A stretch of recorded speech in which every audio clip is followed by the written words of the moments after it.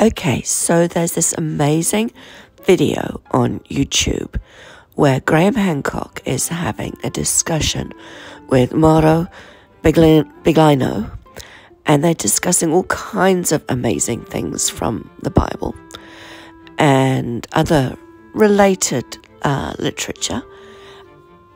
And it's been playing on my mind, some of the things that were discussed, because of how closely they pertain to my dreams.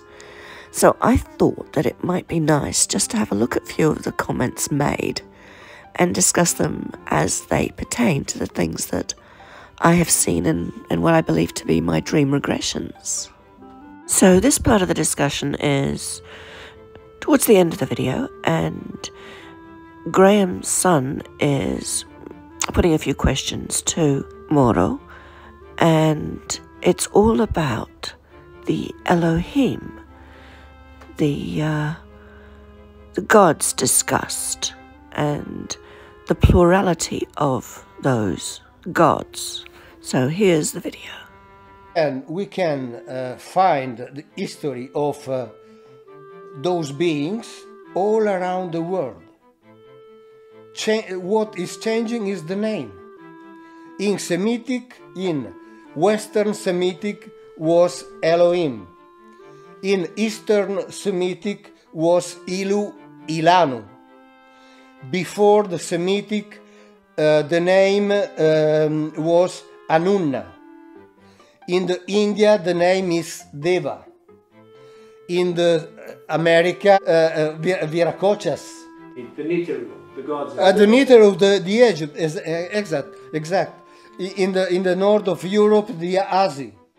So far, that's all very consistent with all my dream regressions, because Tantal was scattered throughout the world, and a general giveaway as to if one of these people were Tantals was if there were wings, because everybody had these cloaks that had kind of a winged look about them. And of course, with the technology, there was a lot of flying going on as well. So I think that the descriptions so far are accurate of what I have seen in my dream regressions, and it's perfectly consistent. So the Elohim, to me, seem to be Tantal people.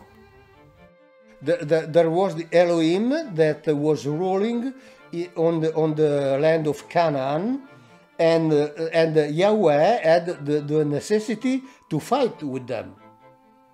And the Bible is clear in narrated these wars. Clear, absolutely.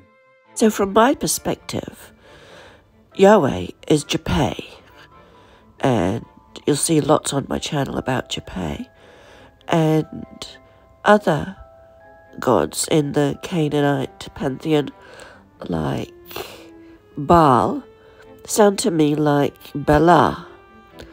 And so there's lots of things that match. As for them fighting, well, yes, Japay was often fighting with the other people who originated from Tantal.